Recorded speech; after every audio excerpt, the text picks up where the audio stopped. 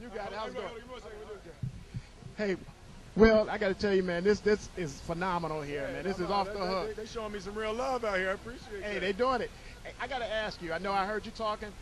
I know you got to be proud doing this movie with your son. Yeah. I mean, that's got to be a big thing. Yeah, no, it's a beautiful opportunity to be able, to work with my son, and it's the thing that I do. So that's the space where I can teach him the most, and it was an opportunity for us to grow our relationship, an opportunity for me to teach him things I know, and for him to show me a couple things.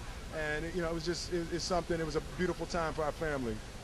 Now I got to ask you, at any time during this movie, did you, knowing that the movie is based on him being homeless and all, did you ever think that if you just lost all your wealth, how you would handle that? Yeah, there's a moment in the movie that said the first night that Chris Gardner was homeless, and he and his son slept in a bathroom of a subway station.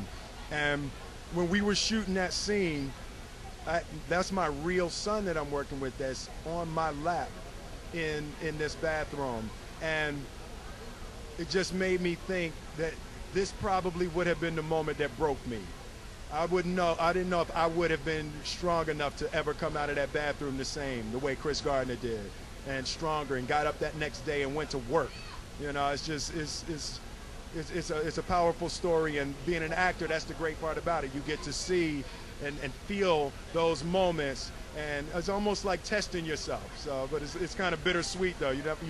Hopefully I'll never know. Well, you Big Willie, so we know that's going down.